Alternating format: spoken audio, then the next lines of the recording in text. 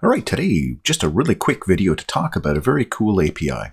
This is the RoboHash API. So this website lets you generate images for robots, monsters, kittens, robot heads. So there's different types, different groups of images that you can create, and even people like this. Now, the cool thing about this, it's not just a collection of images and you pick the one that you want. These images are actually generated from a hash value. So you provide the text that you want to use, a hash value is generated from that value, and then that becomes the image attached to that hash value. So each of these is tied directly to a value. So in my HTML, what I've got here, so this name, this name, this name, this name, this name, those unique strings will always be connected. If I'm using this same set, so set 1, set 2, set 3, set 4, set 5, with that set, that name will always give me the same image. So we can be generating data or having data that's connected to a user, whether we're doing sort of an automatic data generation or an actual website where you've got actual users who are providing their email addresses. Those are unique strings. So if you took somebody's email address, let's say we go into here and we say steve@work.org. That is my email address, or that's an email address. And if we took this email address, we're adding .png to create a PNG image. But that will always provide us with this specific image.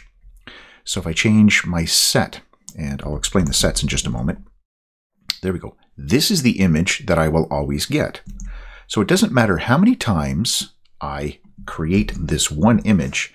If I'm using the same text every single time, I'm going to get the same image every single time because the hash value or the string that we're passing in to create the hash remains the same.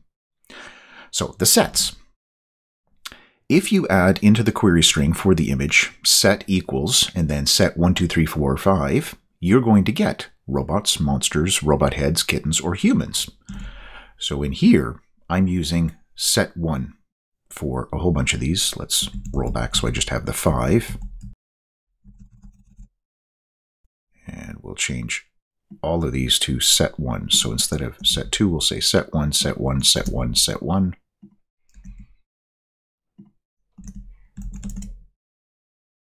There we go. So those, for the values that I have inside there, those are going to always be the robots. And I said set 1, so it's always robots. If we change all of them to set 2 or set 4, let's say, let's get the kittens. So we've got robots, we've got heads, we've got kittens, we've got humans, monsters. Set 4 is the kittens. So I have generated kitten images for this. So it's a great way to create these images. Now, if you want size, you can include that in the query string as well. If you want to change the format, if you need JPEG or PNG or GIF, you can put that in there. By default, PNG is what you're going to get. So if I leave off the PNG, let's take a look. So it's this blue kitten with the bell. So I save it, I come back, it's the same one, even though I took the .png off there. That's the default. But we can change it between PNG, JPEG, GIF, same image, just different image format. Backgrounds. If you want to add backgrounds to this, we can come in here and say in the query string, so ampersand, bg set equals bg1 or bg2. There we go. So there is a background created for that one. Let's do bg2 on this second one here. bg set equals bg2. And there we have a different background image being used for that image. So lots of options here. And one last one. If you want, you don't have to necessarily use query string for all the different values.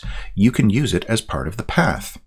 So if I change this one, instead of .jpeg and then all of this stuff, what I'm going to do, so we've got set 4 bg1. So I say set underscore set 4 slash bg set equals bg1 slash there's the unique string, And I'll leave my size on here. There we go. So set for BG1, this value. Now with the parameters being used for this, this is always going to be the value that I get for that. So you have your options, query string or making it part of the path, and then you get your image. Oh, actually I didn't get the background. Oh yeah, I put equal sign here. If it's part of the path, you need to use underscore. There we go. So there's my underscore and this combination of parameters. So this string and using this path makes that a unique combination that's separate from the ones used in the query string. But it's a great, simple way that you can generate robots, monsters, kittens, and people. So that's it. Have fun with that. And thanks very much to RoboHash. And if you want to send him a thanks, you want to ask him questions, he's got his email address on there. You can ask him about this. All right. As always, thanks for watching.